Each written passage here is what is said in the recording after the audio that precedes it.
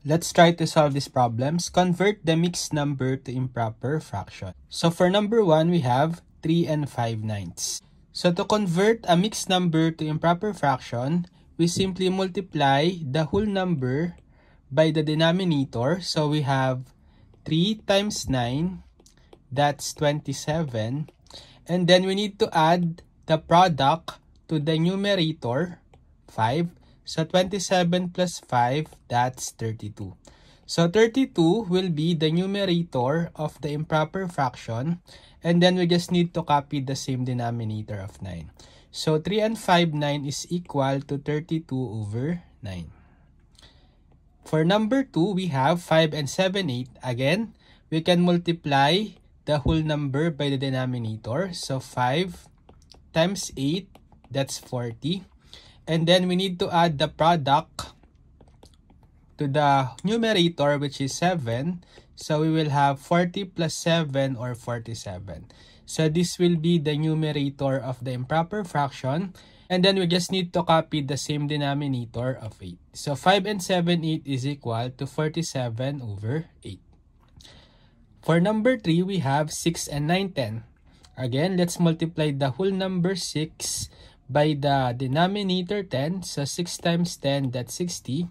And then let's add the product to the numerator 9. So we will have 60 plus 9, it's 69. So therefore, the numerator of the improper fraction is 69.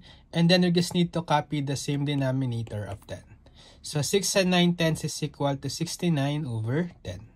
Next, let's convert the improper fraction to mixed number.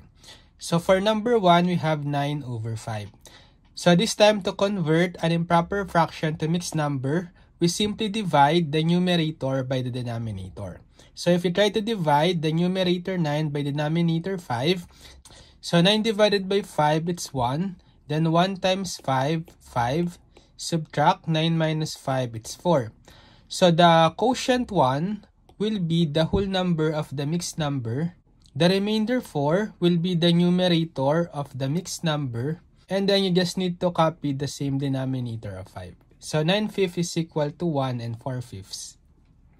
For number 2, we have 123 over 10. Again, we simply divide the numerator 123 by the denominator 10. So let's start by 12 divided by 10.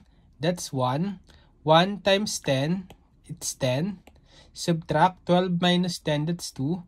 Then bring down the 3. 23 divided by 10, it's 2. 2 times 10, 20. Subtract 23 minus 20, it's 3. Okay, so therefore, the quotient 12 will be the whole number.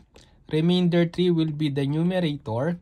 And then we just need to copy the same denominator of 10. So 123 over 10 is equal to 12 and 3/10.